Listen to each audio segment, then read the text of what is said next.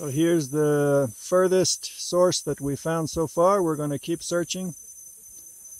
Gentlemen, this is a signboard declaring that this is the Kant source of the Nile.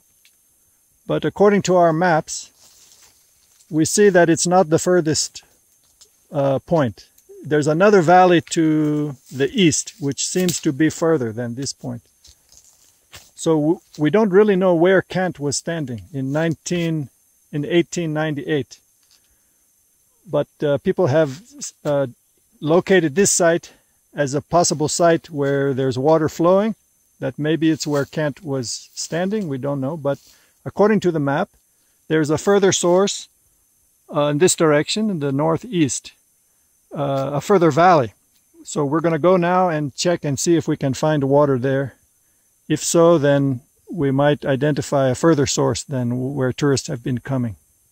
So now we have shifted to a different branch of the Rukarara River, which we believe is longer and further than what is officially marked as the source of the Nile. So now we're heading down at the head of this valley to look for any source we can find, which will be further.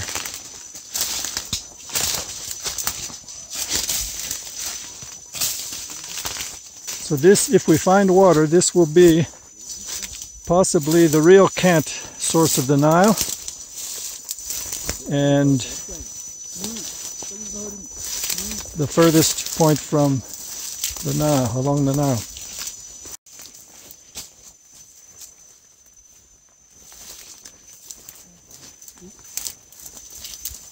How many meters?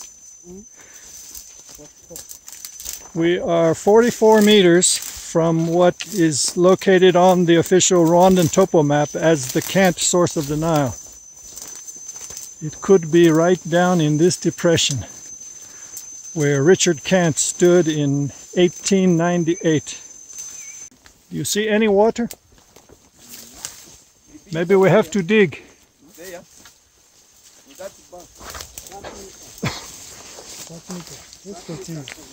30 meters, huh? Ah, there's water here. Come and see. Here's water. This is water? Yes. Eleka? Eureka! Eleka, Eleka.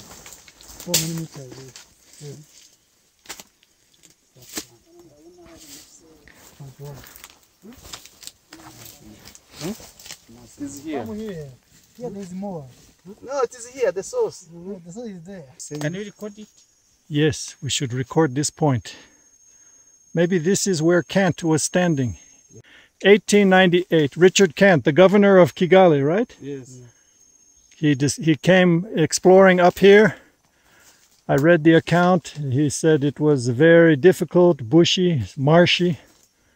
They struggled and finally reached this point. Now, why they put a signboard at the other source, we don't know why. We don't know who identified that source, but it seems to be wrong. It was by mistake.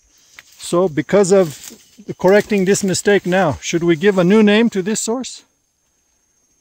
Yeah. We call it